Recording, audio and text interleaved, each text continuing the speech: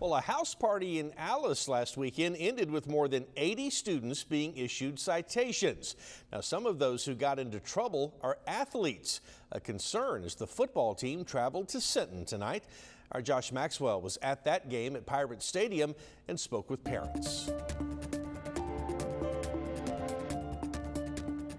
I think parents need to definitely talk to the kids about what's going on out there. Eric Enum is a proud Alice Coyote, showing up to support his team at Pirate Stadium. But he's also a parent who's keen on what's going on around his child's school. She definitely told me what's going on. Enum referring to the house party last weekend where 80-plus students were issued citations for minor in possession charges, 42 of those students voluntarily coming forward. Because of their choice, they got a lesser punishment that comes in the form of a mandatory drug and counseling session and a 14-day suspension. Enum says that while all students should be professional, athletes should be more so. They're people that we kind of look up to, so I think they should be held to a higher standard. Fellow Alice resident Jose Sanchez says that while the students need to be held accountable, true discipline begins at home. The parents, basically the parents that, it's their duty to, hey, where are your children? Sanchez says that while teens can be curious, the number of those involved